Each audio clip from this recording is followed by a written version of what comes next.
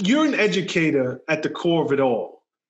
Why do you think these principles are not more widespread and not taught in our schools just as general educational practices?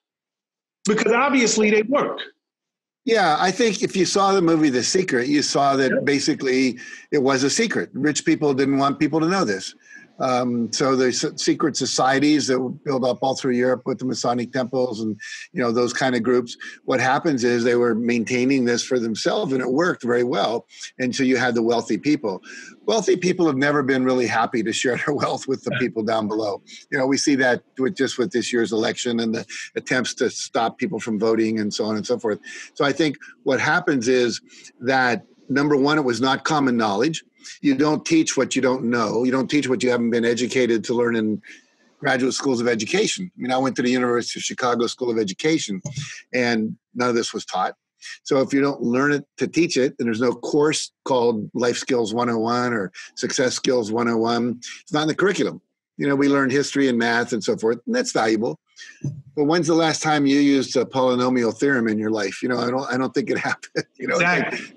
So we learned a lot of stuff, and I think history is important. We're learning that with, African-American history as part of Black Lives Matter movement right now. But the fact is, did your life really change because you didn't know all 4 reasons for the cause of the Civil War or the 5 exports of Brazil or something? So we're not teaching today what people really need. Fortunately, because of TED Talks, because of YouTube, because of podcasts like yours, this information is getting out to the world. And fast, because you see all these coaching programs, people are coaching people, books are being written over and over and over. And so I just think it wasn't taught because people didn't know they didn't know it. And they weren't passionate about it. People that taught English were passionate about language and literature and even grammar, whatever. People were passionate about science, so they taught science. Nobody knew to teach this. So now that's changing. And some of our courses, my work, my books, like the Success Principles Workbook, etc., those are now textbooks in many business schools in America. And they're teaching courses on Success 101 or Mindset 101. So that's changing slowly. But I'd like to see it in the schools.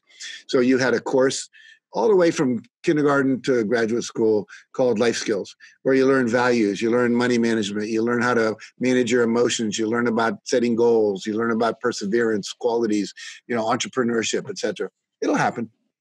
I hope it does. I believe it's way more practical than so much that we're taught in our school system, and it's so much more useful.